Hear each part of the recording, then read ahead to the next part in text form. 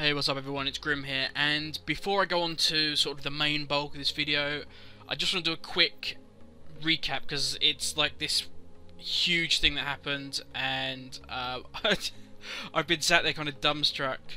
Last Thursday, obviously we had the tragic news of Yote, and I did a video on that, and it was literally just, I'd watched Legend of Thunder's video, and I just wanted to put my own video out there, not for profit or, you know, because it was like the hot topic or any of that bullshit, just because, I'll be honest, the Thunder video actually moved me and I wanted to do my own video on it. And my god, not only from my point of view but from the internet as a whole, the outpouring from people, even guys and girls that didn't even know Yo or watch his videos, has just been immense. And it would be nice if for once, you know, the outside media could look at this and focus on the positives of it. Now, yeah, there's been some dickheads that have done GTA videos recreating it and shit like that, and there's always going to be fucking idiots in it. And it's not even, I don't want to say it's kids, because it's not, but for once, let's not let the minority be portrayed as the majority, because this time far more of us have been outpourings of sympathy and shock. So let's, for once, I'm pointing at you, Daily Mail, and whatever, you know, your particular right-wing paper is that always portrays the internet and us as gamers or online media people, whatever, as fucking demons. You know, we are actually fucking decent human beings. But I don't want to dwell on that too long. I just want to say, for starters, thank you everybody that left comments. Thank you everybody that subscribed. It was weird as hell to see my sub count explode from such a tragic event, but wow, that's all I can say. I don't want to dwell on that for too long. I want to move on to what was supposedly my imminent demise, and the fact that this huge storm was going to hit the UK, and I haven't put a video up now for pretty much the whole weekend, because destruction and basically the four horsemen of the apocalypse were apparently going to descend upon the UK, and from my point of view, I'm saying this, they didn't. We had nothing. In fact, I have, outside the front of my house, I have like two of these little lanterns. It sounds tacky as hell, but they're not.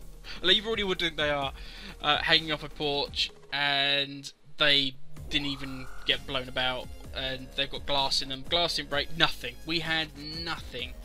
So, yeah, kind of an anticlimax. I was alive in '87 when the big one hit the UK, and this was not a recreation of that. So I understand, though, some people lost their lives, and that a lot of people did have destruction and did have a lot of issues.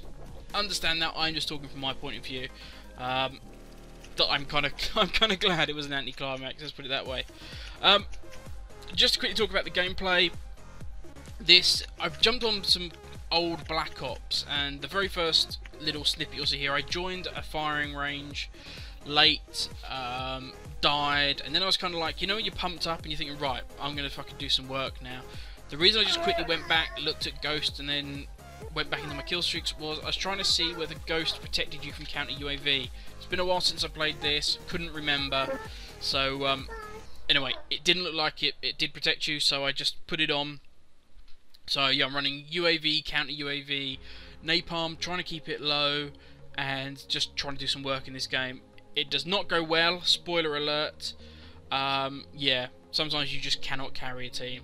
If you want to look like a beast, you want to feel like Billy Big Bollocks, go back and play some Black Ops, because if you're half decent, if you were like a 1 KD player in Black Ops, trust me, now you're like a 3 KD player, because some of these guys are fucking bad. Yeah, just watch and you'll see what I mean. Watch the final scores, or have a look at the final scores of my team. I was going to make some corny link into that they all died and it became Extinction, but I'm not going to do that because it sounded fucking awful. But I will go ahead and say that coincidentally, just when it was leaked that we had Extinction coming out, I saw it on Charlie Intel, but it was on Instagram and all sorts of places. Basically go, ooh, triple motherfuckers, that'll teach you camping up there.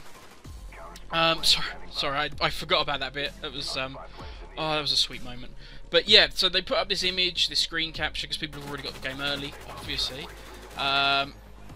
of the Extinction screenshot, and the fact that you had to complete the first 5 levels of campaign, which I kind of like. I like the fact that you're forcing people to play the campaign if they want to play Extinction, because a lot of work does go into campaign, and for me, the last couple of campaigns have been better than some aspects of the multiplayer, so it's kind of cool. You got to play 5 levels of the campaign, then you get access to Extinction. And because I say because I don't know if it was all linked, it was all kind of, you know, just some smart advertising or marketing. But when these images came out of this leaked gameplay, or sorry, leaked imagery, because they only showed, from what I've seen, the front screen of Extinction, Infinity Ward have come out and said, oh look, here we go, here's our sneak trailer, and now here's our gameplay trailer of Extinction. And I've got to say, it looks fucking good. I mean, a lot of people are going to say it's got that zombies vibe, it's got... I mean, it looks like basically...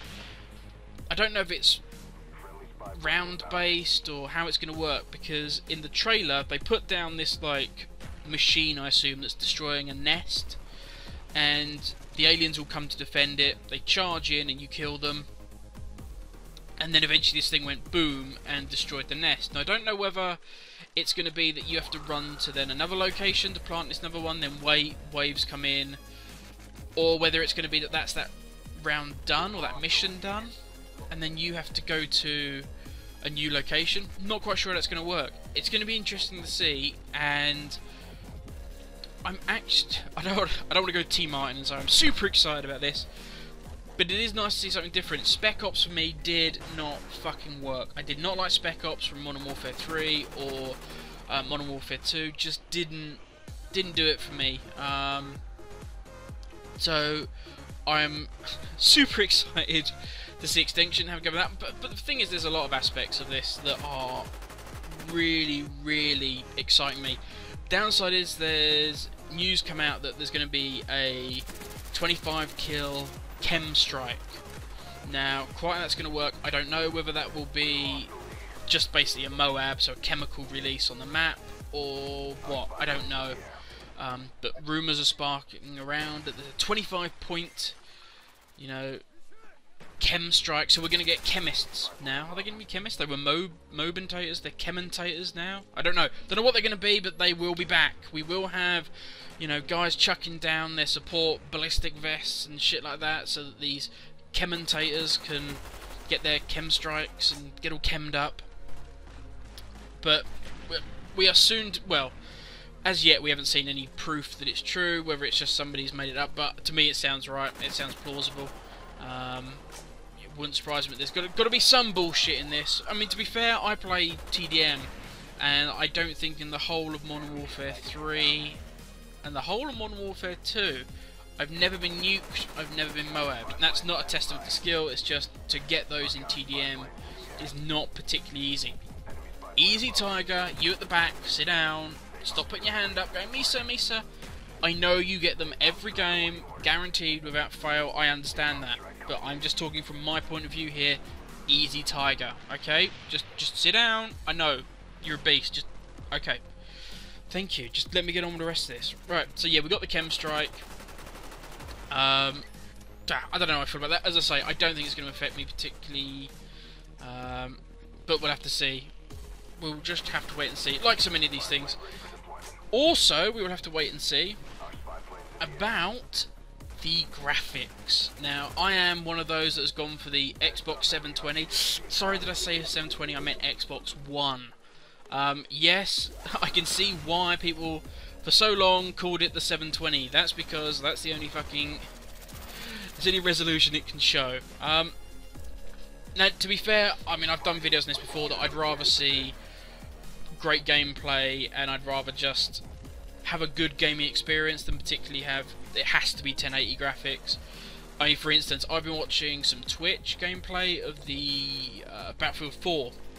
If you guys see that, put it up to 1080 or put it up to source. Watch the guys who've got it on Ultra on their PCs, and the fucking console won't touch it. Console won't even get close to what these guys have got. You know, some of them are running it at 100, 200 frames per second. on Ultra, and it's stunning. It really is. There's some of the maps, oh, just wow. That's all I can say. You know, we've got to look at this, that the PS4 is a fucking muscle car. It is a beast of a machine. It's got so much raw power, it's untrue. Except the Xbox One, on the other hand, it's like a fucking European sports car. It's got computers and God knows what in it, and it's going to take them a while to work out how to get all of that working properly. As I say, if it does end up being 720, but the gameplay just feels good and amazing, that's what I care about. But most of all, please, God, send me some decent teammates next time.